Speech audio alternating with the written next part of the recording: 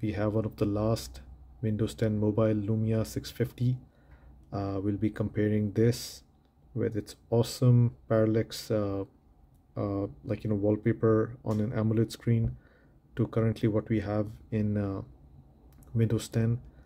It's very unfortunate that they have dropped support for such an awesome platform where you could see so much information at a glance. And as you can see over here, tons and tons of information at a glance, whether it be news, weather, prayer times, your RSS, your feed, your social media. It was just lovely, and still the app support is there. Unfortunately, most of the apps have lost lifestyles. Windows Central was one of the greatest apps to have. There were some other apps too, like Prime, but they dropped support. We have some other apps which were not Windows UWP format, but they do have some pretty nice tiles, easy to press by a button. Again, Microsoft Store lost its live tile, and again, it's very sad to see what Microsoft did with its own native apps. They just updated and killed everything. No more live tiles. And the last one is one of the AI that we have. So that's in a nutshell live tiles, why I loved it. It's just you get so much more at your glance screen, just one glance, and you have tons and tons of information. The best feature of the Windows 10 mobile was its glance screen. So we have prayer times over here, and it's just beautiful. You have the battery widget over here. Unfortunately, no social media apps, so no Telegram, WhatsApp, Instagram, Snapchat, TikTok. So it's a beautiful phone. It has this beautiful aluminum casing, front firing speaker, single camera. So let's go ahead and see.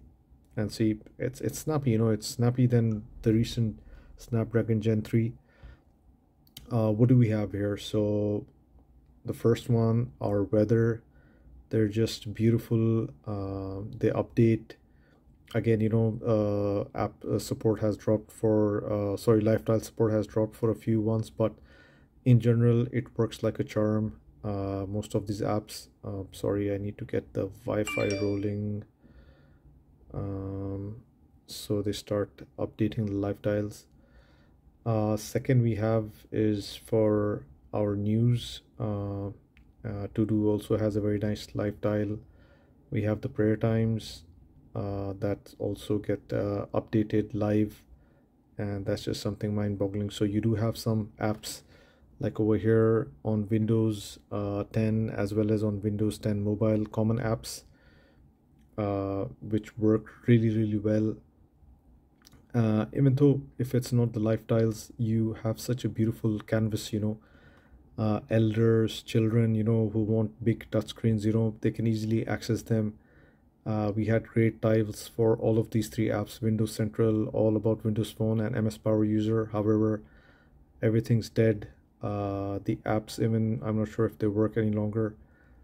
Beaconite is one common app that I really love because you do get this automatic wallpapers, on this. I can show you the feature if you press accounts, settings, and you do have this beautiful option of automatically updating live tiles. I mean the background of the live tiles. You can also see there is like some sort of transparency going on between the background and between the actual live tiles. If I scroll down, maybe you can get a better glimpse of what I'm trying to say, and it's just like floating on top of it.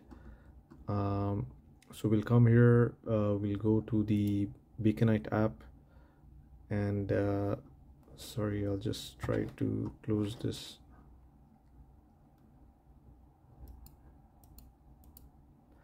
And again, you can see the Universal Windows platform working smoothly. You have the mobile app over here, and please forgive me, I upped the font size, zoom size to basically make like a higher, much more clearer always on display. So there you have it, an example of universal Windows platform. And again, coming back to our home screen, uh, what are we currently looking at? The two best apps that currently support Lifetiles are none other than Spotify as well as Netflix, and hands down to Flipboard, which is one of the best apps that support Lifetiles. I have pinned specific topics like blog 2, gaming, auto, cover stories, and you can just see if something that interests you. Unfortunately, I couldn't do the same with the Windows 10. As you can see, the background was updated because I have Baconite running on it. So what we'll do is we'll just go back to start, and the feature that I love most, just to make sure, is choose tile, full picture, no, tile picture. And this just looks breathtaking. You just keep on endlessly swiping, keeps on moving, and it just gives it a lovely experience. So now that we are here, we do have some Microsoft apps that sort of work. We do have Discuss. This one is GroupMe. Unfortunately, Team doesn't work. I was really hoping to use this device for my office, but it just doesn't log in. It's a shame. Microsoft gave up on it so early. I do love using Evernote. It does sync, OneNote. It does still sync with its basically online servers. The sync is not dead. And if you just open any one, quality, add a page, and the beautiful thing is you can do dictation. So let's say sample. Oh my god, such a beautiful experience typing on it. The noise, tuck tuck tuck. You have this pointer over here, move the cursor around, you have emojis and everything. So oh my god, it feels so good. So let's check out the dictation, which is one of the best rivals to Google and Apple. Dear Microsoft, I am really sad to see what you have done with the Windows 10 mobile platform. I really hope anyone who looks at this sample feels bad about himself and forwards this to the Vice President and CEO, that we need the Windows Phone platform back with its lovely life tiles as well as app support. So again, this is in a nutshell, just showing how awesome it is that I can still sync my notes to OneNote. The dictation just works flawlessly. Unfortunately, I won't be able to show you the same over here because I have some privacy settings, and I've kind of like disabled the settings. But again, this is also one prime example of how things work in Windows 10, as well as you have the same settings similar on the Windows 10 mobile. So again, everything just worked really well. And if you go back to the home screen, we have some common apps like the Microsoft Weather, and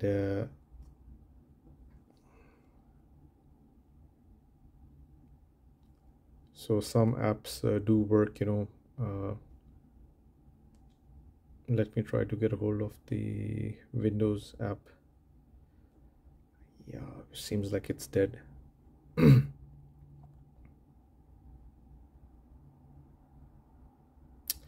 Yep, so it's pretty much dead. However, if I control the actual app, and it works because I haven't updated it. If you do update it, you're pretty much screwed. You won't get the live tiles, and it's quite unfortunate that Microsoft is killing its own amp. And again, if you enjoyed this content, please don't forget to like, subscribe, and comment down on what exactly you would like to see more between the Windows 10. I know it's a dead platform, but again, you never know. Someone from the higher management sees it, implements, they come up with a better launcher, they come up with a better like Windows 10, Windows 11 has a great opportunity to come back, on mobile since the Asus Ali has been launched. And again, it's a shame that they didn't really put more effort into their platform. The Nokia merger acquisition was just again,